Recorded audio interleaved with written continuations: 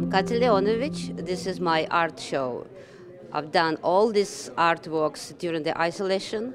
It was a difficult time for the whole world, but it was a kind of a way for me to find the happiness and to show people that you can do something creative, even during the hard time. And it came from my heart and from my soul. So I found the happiness of every day. And I dedicate this arts to, how you say, to every woman that are in creative space. They're all artists, they're fashion designers, and they need more visible and they need more, how you say, platform, better platform in the men's in the men's world.